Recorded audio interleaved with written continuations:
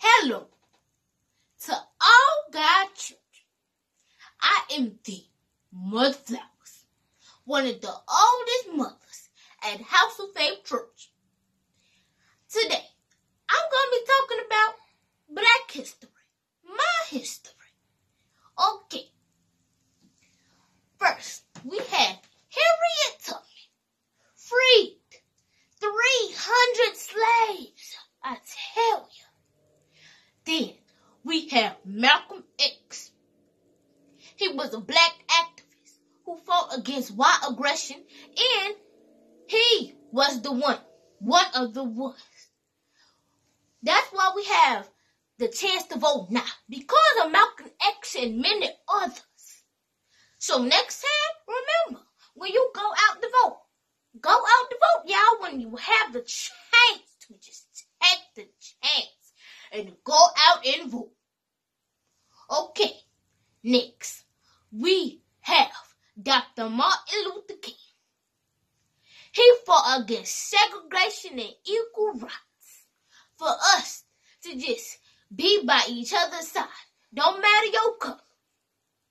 Then we have Mary Jackson.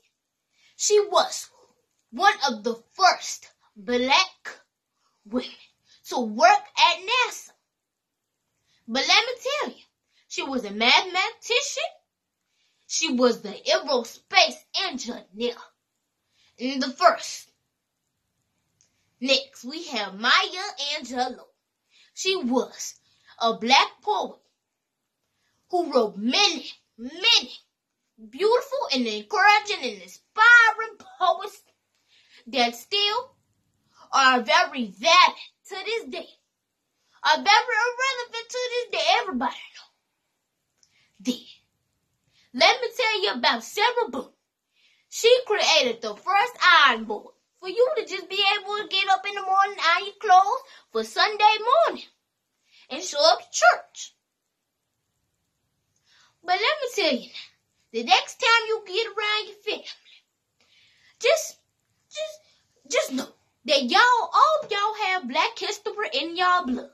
And remember, when y'all go to the cookout, remember that somebody in your family that fought for you to be there to this day, that died for you to be there and to this day.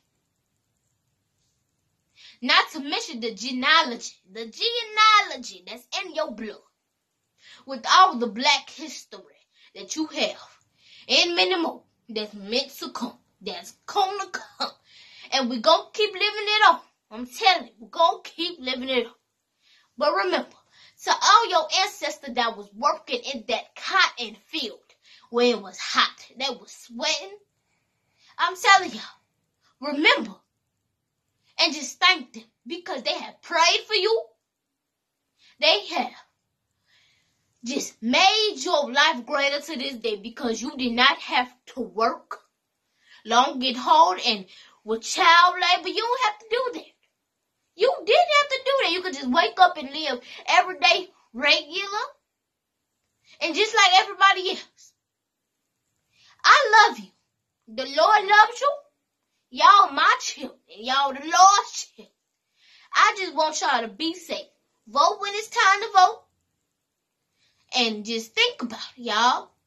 Think about the words I'm saying today. I love y'all. Happy Black History Month. And have a great day. Mother Flowers.